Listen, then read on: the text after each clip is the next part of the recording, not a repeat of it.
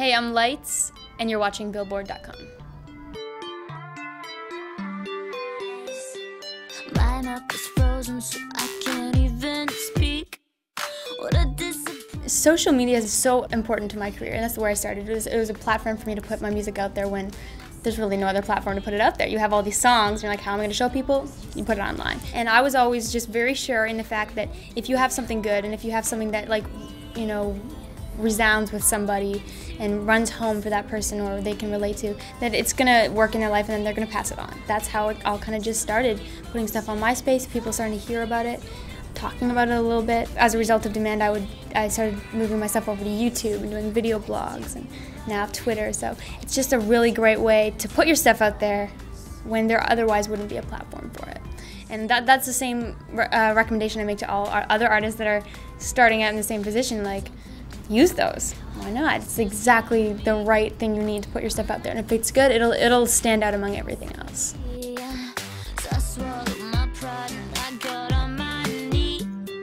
You know, I've written with a lot of different people, just trying it out. It's like part of working the songwriting muscle.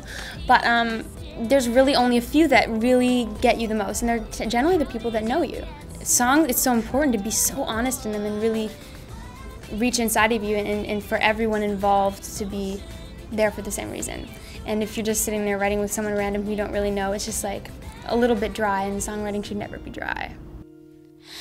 Out across cities, I see buildings burning to piles. The beauty of doing acoustic shows is that you can hear the song, you can hear the lyrics, you can hear the marriage of the lyrics and the melody, which is something I put a lot of attention on when I'm writing. And then when you cover it up with production, I love production. I'm a huge fan of synths and awesome production, lots of different layers, which is what my music is. It's electropop.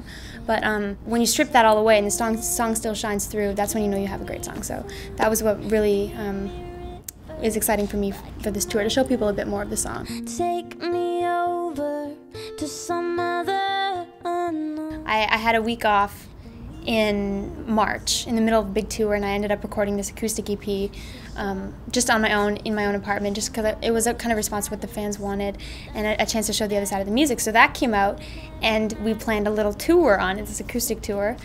Really didn't have any expectations of what would happen, but the tour sold out really quickly. It's really, really exciting and very flattering to see that people want to just see you up there by yourself, very vulnerable. So it's exciting, and it's such a different thing for me. I think it's important as an artist to go out of your comfort zone every now and then. I'm comfortable with being with a band up there all the time, so this is just by myself holding down the fort for an hour, and it's amazing. I really like it. Put me